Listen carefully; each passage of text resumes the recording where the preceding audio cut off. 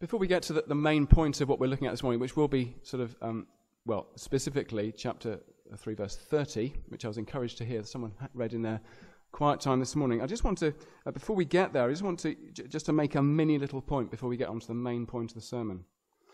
The first thing I want you to notice this morning is the timing of the events in this passage and so far in John's Gospel.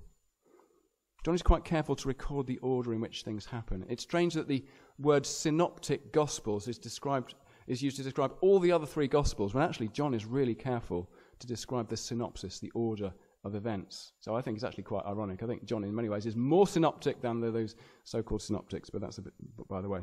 The point is this.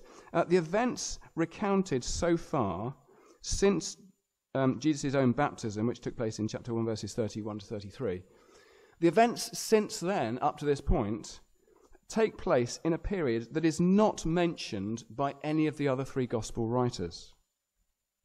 The other three gospel writers, Matthew, Mark, and Luke, once they have recounted Jesus' baptism and temptation, they jump straight to what happens after John the Baptist is arrested and put in prison.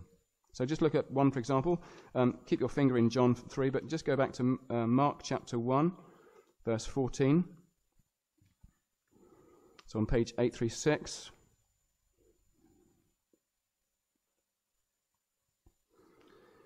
So you can see the baptism of Jesus is in Mark chapter 1, verses 9 to 11. Then the temptation of Jesus immediately, verse 12 to 13. And then after John was arrested, it says in verse 14, and so it continues. Whereas our passage is even before John is arrested, and all the bits that come before our passage are the case as well. Now keep your finger in Mark 1, because we will be flicking that there as well, but go back to John chapter 3. I just want to just draw our attention briefly at the start of the sermon to how the early events of John chapters 2 and 3 take place before the baptism of John. Before, let me get this right. They take place before the arrest of John. That's what I'm saying. Yeah, before the arrest of John and put in prison. Now just think what that means. What has Jesus taught so far? Jesus has taught, early chapter 3, the need for new birth. He taught that to Nicodemus. You must be born again. Unless you're born again, you will not enter or see the kingdom of God. What else has Jesus taught? Jesus taught about himself being lifted up like the bronze snake in Numbers.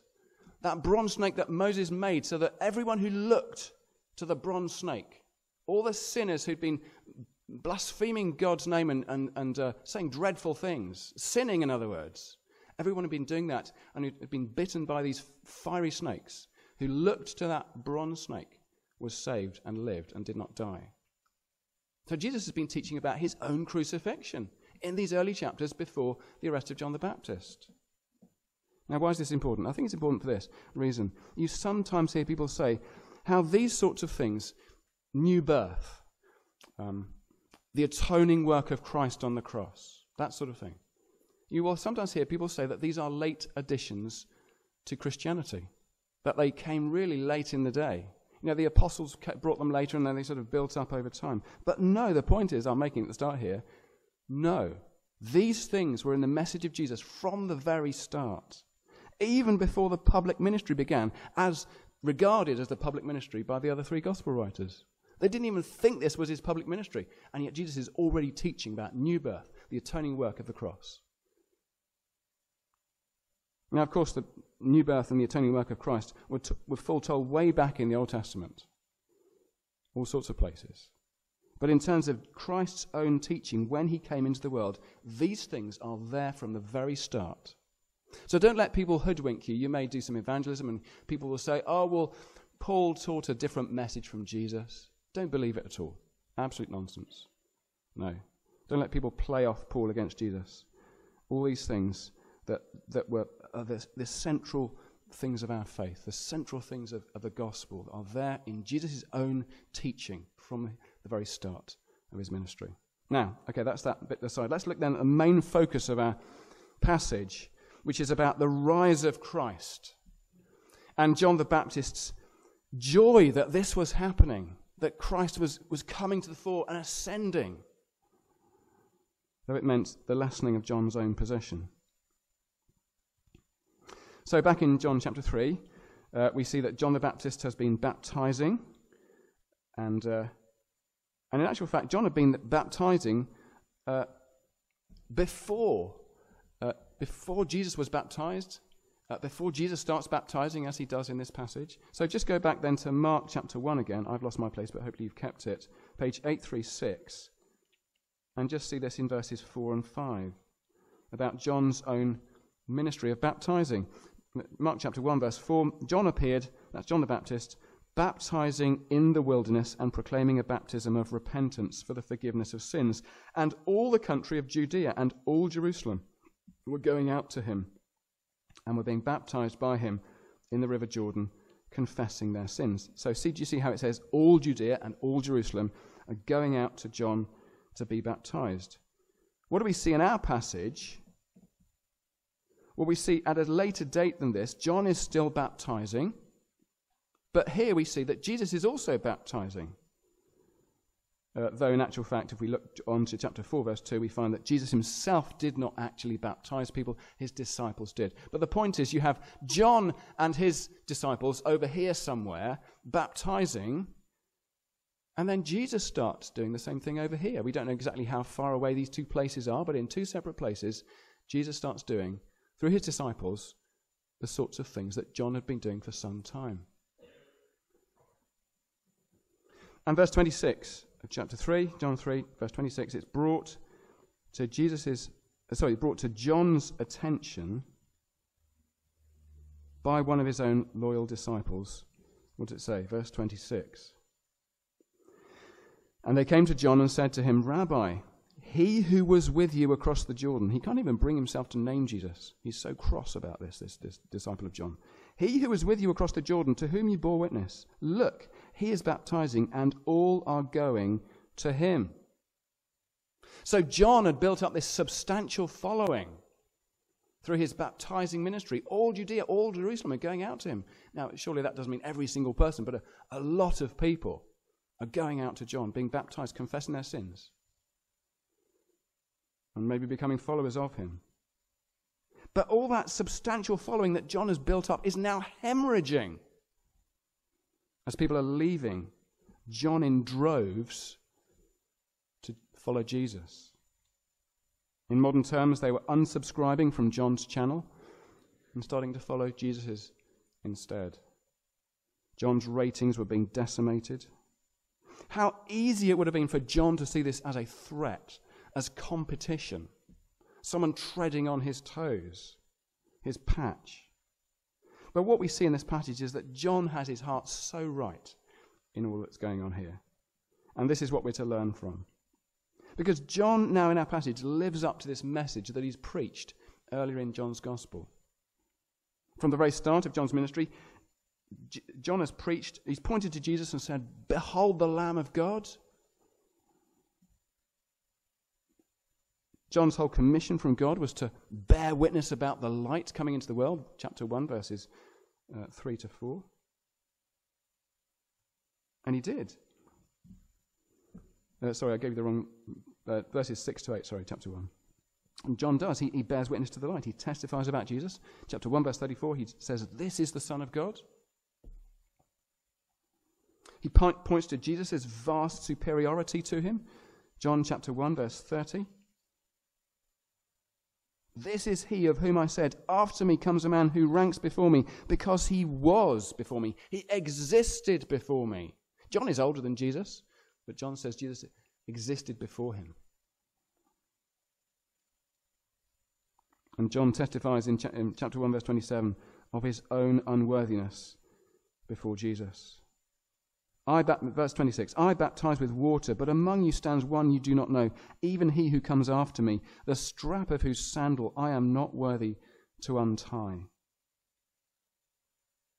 Now it's possible to do all that John did, to point to Jesus, to say, "Behold the Lamb of God who takes away the sin of the world. He's greater than I. I'm not worthy to untie his shoelace." It's possible to preach Christ and gain followers. I know that because our YouTube subscribers have been going up. This is quite relevant.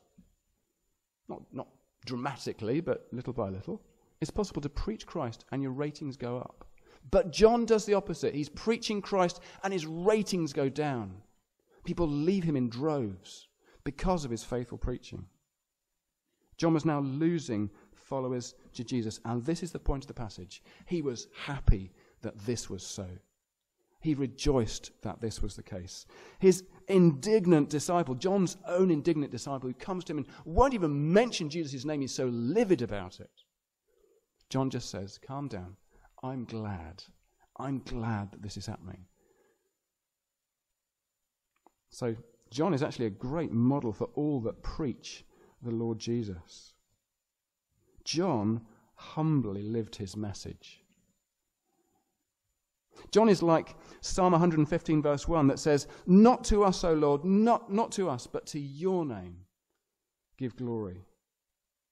John is like Paul in Philippians chapter 1 verse 20, where Paul says, it is my eager expectation and hope that Christ will be honored in my body, whether by life or by death. John is like the 24 elders in Revelation chapter 4, who are crowned and seated around God's glorious throne. And yet, what do? With their thrones and their crowns, they come off their thrones. They again and again fall down before God, and they cast their crowns before the throne of God. There are others we could compare John to in the scriptures. There's that amazing passage in 1 Samuel chapter 18 verse 4. Jonathan, who's the heir to Israel's throne. But he knows that the Lord's anointed is David, and he gladly strips himself of all his royal accoutrements, his sword, his armor, and he hands it to David as though to say, yours is the kingdom. And so John regards Jesus' rise, Jesus' ascendancy, Jesus' increase, and his own corresponding receding from prominence with unfeigned joy and worship and adoration. And here's the key verse, verse 30. He must increase, says John. He, Christ, must increase. I must decrease. Now, how much everyone that serves Christ in whatever way needs to have this in mind? Turn back with me, if you will, to Matthew chapter 11. Matthew 11, verse 11.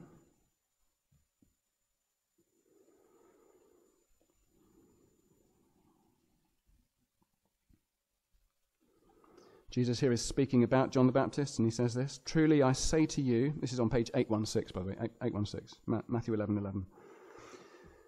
Jesus says, truly I say to you, among those born of women there has arisen no one greater than John the Baptist, yet the one who is least in the kingdom of heaven is greater than he.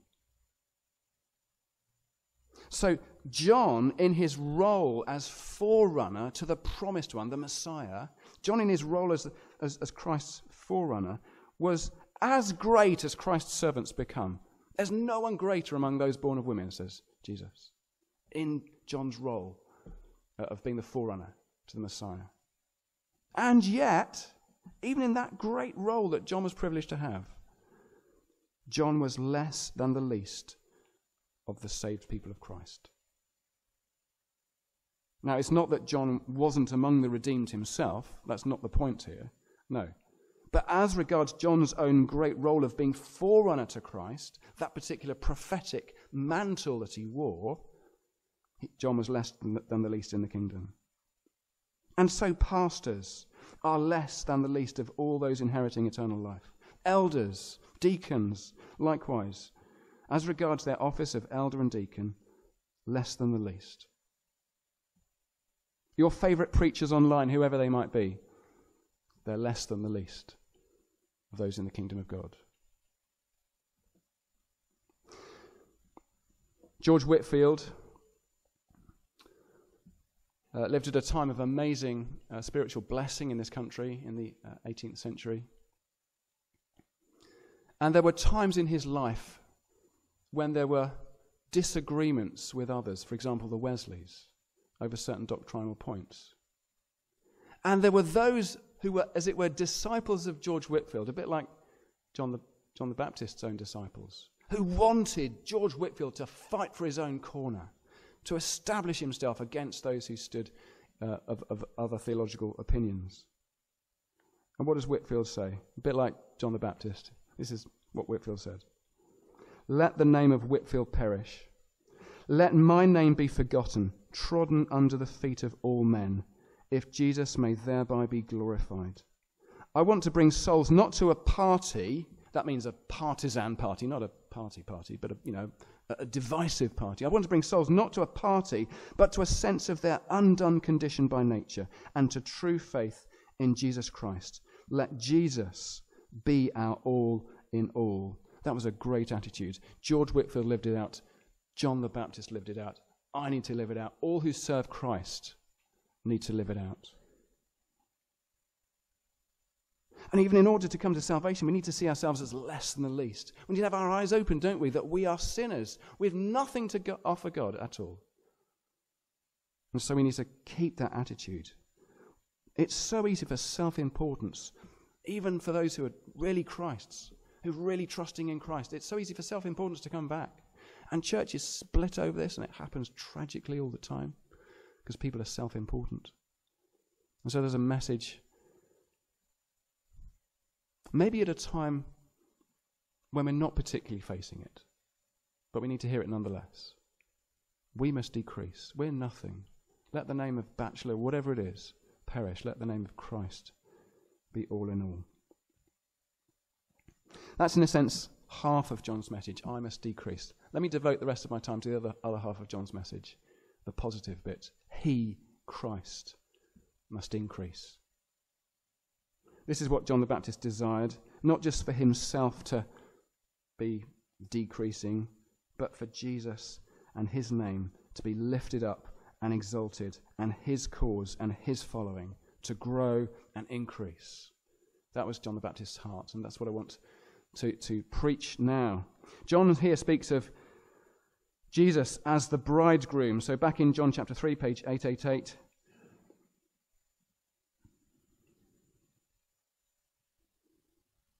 I'm just trying to find the verse. Sorry, there it is, verse 29.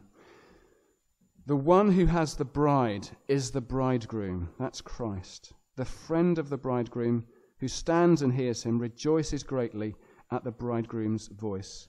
Therefore, this joy of mine is now complete. So John speaks of Jesus as the bridegroom. That's actually an Old Testament figure that God fulfills, a role that God has, the bridegroom of God's people.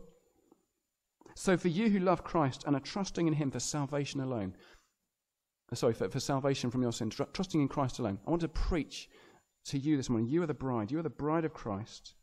I want to preach for you your bridegroom and, as it were, big him up. Though I'm not bigging him up at all. I'm just showing you, in a sense, his greatness, his exaltedness. What does John say here?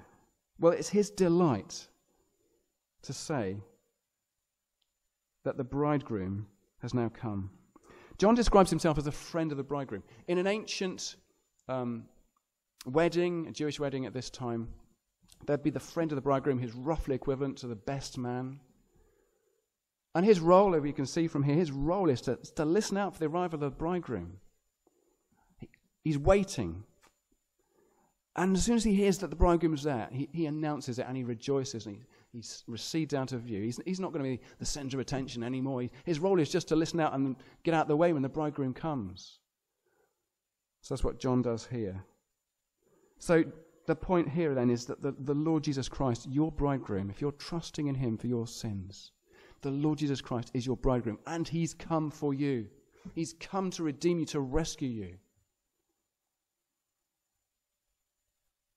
He came from the Father, to use the language of marriage in Genesis chapter 2, end of Genesis 2. He came from his Father to cleave to you, his bride. He loves you. He will always love you. He became flesh for you to save you from perishing in your sin and to give you eternal life. And so do you see in our passage, people are flocking to Jesus. Jesus would not have people baptized unless they were truly coming with a real faith. Not like Nicodemus' faith, but a real faith in him. And so people are flocking to Jesus and being baptized. And we see similar things in the other Gospels. We see Jesus was popular amongst those who are just regarded as beyond the pale sinners, prostitutes, tax collectors, magnetized to Jesus. Why? Because he condoned their sin? No. But he offered them grace and forgiveness and redemption from their sin. And they delighted in this, and they were magnetized to Jesus. And that's what's happening in our passage. Sinners magnetizing to Jesus, who has the message of grace. They loved him. But what do we hear John saying? We hear John saying, but Jesus must increase. Jesus must increase from this. Yes. Okay, so take your mind forwards a bit in time to the cross, where the Lamb of God takes away the sin of the world. And see there Jesus laying down his life for his sheep. See him lifted up as the banner like we thought about a few weeks ago. Lifted up on a cross in agony and humiliation to die, so that lost sinners would look to him and believe and not perish under God's wrath that they deserve, you and I deserve, for our sin. So see Jesus, as we thought this morning from that song, see him bear the wrath, pay the cost at the cross. See the justice of God there, forever satisfied. It is finished, cries Jesus in John 19. So that all who trust in him are washed forever of our sin. We're cleansed. We can stand before God with not one single blemish of red on us, but purely in the perfect righteousness of Christ. So see the magnitude of grace and mercy shown to you at the cross. And as John sees that, he goes, yes, amen, but he must increase. And so, yes, of course, we go beyond the cross. The cross, on the one hand, especially in John's gospel, is Jesus' glorification, and yet there is glory to come. Because, of course, as Jesus goes to the cross, he is taken down to zero, to nothing. He is stripped of everything. He is there cursed, bearing the curse of our sin. And so he must increase. Physically dead and divinely judged, he is raised by the Father on the third day for the increase of the Son of God. And you're raised with him. Jesus is raised to be our resurrection and life as well. He says, I am the resurrection and the life. And that it comes true as he is raised. He's raised for his flock as well. The first fruits of resurrection. And he comes to his disciples, we see later in John's gospel. He comes raised from the dead. He speaks peace to them who've let him down. He reinstates Peter. He gives Peter a role in his kingdom. And he calls his disciples, his weak failing disciples, he calls them his brothers in John chapter 17. So there Jesus is, crucified, resurrected, and John looks at this, as it were, and he says, yes, but he must increase. What do we see then? We see the Son of God ascending from earth to heaven. How does he ascend from earth to heaven? He is carried in the clouds of glory, the transport reserved for God himself. And so Jesus leaves earth, carried on the clouds of heaven. He blesses his disciples with arms outstretched as he goes. And we see the scene in Daniel chapter 7 as he arrives in the heavenly courtroom, the heavenly throne room of God. What do we see there? He's presented at the heavenly throne. And the Father receives Jesus with these words. Sit at my right hand until I make your enemies a footstool for your feet. There we see him increasing.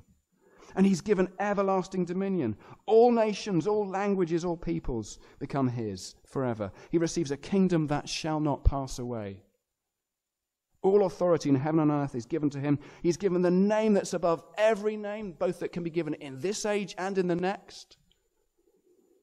He's enthroned at the right hand of God. He is exalted above the heavens, it says in Hebrews. He is there, King of kings and Lord of lords. And John the Baptist, as it were, stands beside us and watching this and says, yes, amen. And he must increase still further.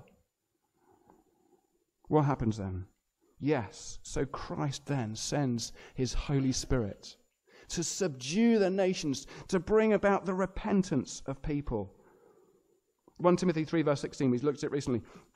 Jesus is there, preached among the nations, believed on in the world, taken up in glory. And so through the preaching of the gospel, in this present era, Christ is further increased and magnified and exalted and glorified as people are brought subdued from their rebellion to him and converted and humbly bow and willingly acknowledge him as Lord and Saviour. And so in this present era, Christ is being glorified and exalted and increased through the elect being gathered to him over the course of the centuries. Through the outpouring of the Spirit that began at Pentecost, the Father begins a new work of exalting his Son before the eyes of all the nations. And it says in Isaiah, all the ends of the earth shall see the salvation of our God. And that is happening across the world as Jesus is being preached and believed on. And John, as it were, stands beside us and says, yes, amen, and he must increase still more. And so the Lord Jesus will come again on the clouds of heaven with his Father's glory, with his angel train with him. And every eye will see him, and every tongue will confess. Every tongue, not just those who believe in him, but every tongue will confess him Lord. Every knee bow before him. And his voice will raise the dead from their graves, both the saved and the non-saved. He will sit on the great judgment throne with all the nations arrayed before him. The living and the dead will be gathered before him. He will call his saved ones to the kingdom and the joy prepared for them from the foundation of the world. And those not found clothed in his perfect righteousness through repentance and faith, he will cast into the outer darkness, into the everlasting fire. And so in that final time, he will bring his bride to himself, his church, presented in splendor, without spot or wrinkle or stain or blemish. And we will see him as he is. And we will be like him. And we'll be enraptured by his beauty and captivated by his grace. And he will gather us to his banqueting house, and his banner over us will be love. And with joy and gladness we will enter the palace of the King.